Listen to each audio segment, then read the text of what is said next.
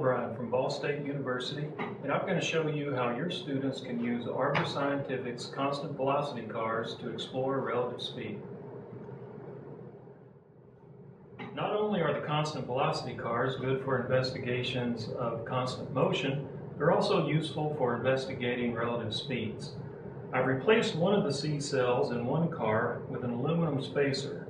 That will give it a substantially lower speed than the car powered by two C cells.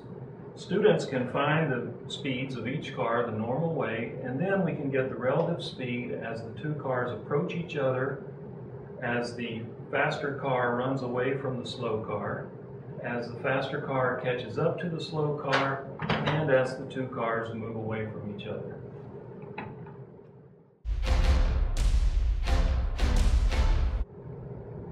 In order to determine the relative speed as the two cars approach each other from opposite directions, students simply need to place the cars a designated distance apart. Both cars are turned on at the same time and the cars are timed until they meet.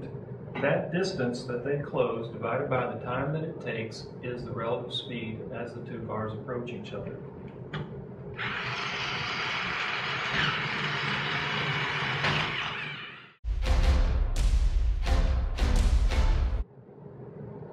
We can also investigate the relative speed as the faster car runs off and leaves the slower car behind. In order to do this, we can begin with the two cars a specified distance apart.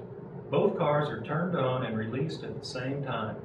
Students time the cars for some specified amount of time and note the positions of the cars at that later time. We then take the change in distance the cars are apart divided by that amount of time to get that relative speed.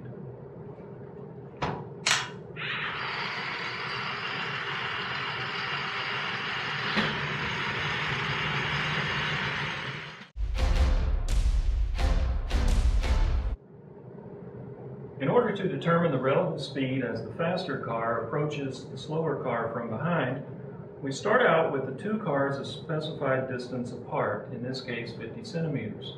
Students will turn on and release both cars at the same time and stop the timer when the faster car meets the back end of the slower car.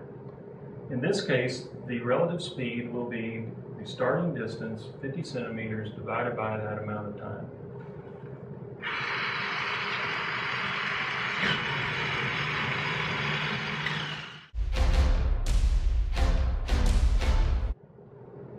In order to investigate the relative speed as the two cars move away from each other, we can start out with the cars a designated distance apart, in this case 40 centimeters.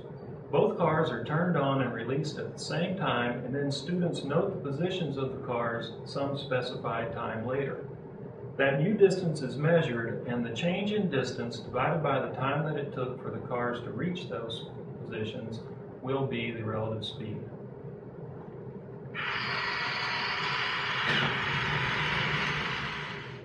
I hope you found this video helpful, and don't forget to visit arborsci.com for complete lab instructions and student worksheets.